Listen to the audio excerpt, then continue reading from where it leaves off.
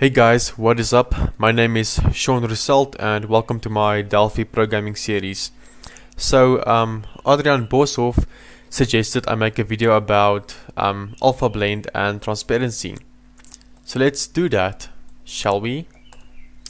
So let's first add some, let's just add some random components, such as a button. Let's actually make a nice little GUI. A panel, line to top. I am your father. Let's make this thing somewhere blue. And where is the text settings or font? Make it red. 28. Or maybe 48. Okay. Do we add another panel? Line to left. Copy and paste. Line to right. Let's remove the caption.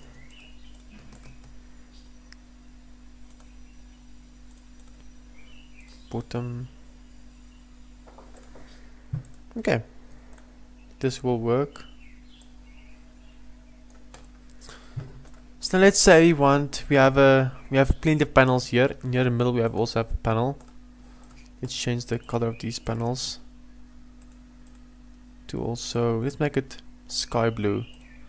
Let's make this one also sky blue. Okay. Now we want this middle panel to be transparent, right? So we want to see the back of the app basically. So go to choose the panel. Oh no, choose the form, sorry. And then we enable this transparent color property, make it true, and then we choose a transparent color value. I usually choose this CL fuchsia, or however you say that, fuchsia, maybe it's fuchsia. So I usually choose this color. Then let's make the panel color this fuchsia color. Now let's compile. Now you'll see that this panel is actually transparent, as you can see, which is really cool. So yes,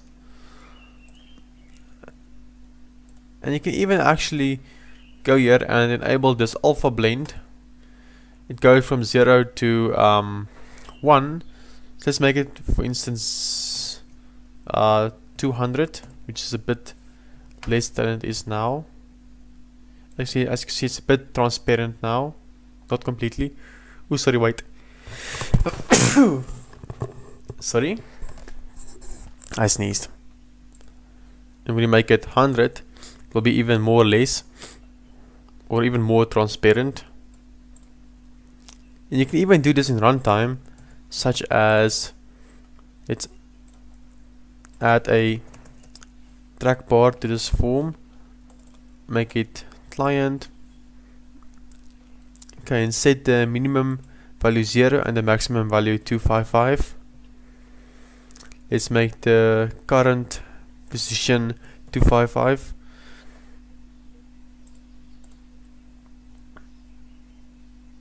Okay. Let's also add a label. Let's actually make this the label. Okay, panel 1. Go to trackbar, events, and on change event. Let's choose this, and we'll just say label 1 dot. What's this label? It's panel 1. Sorry, I'm used to FireMonkey. Panel 1 dot caption colon equals trackbar 1 dot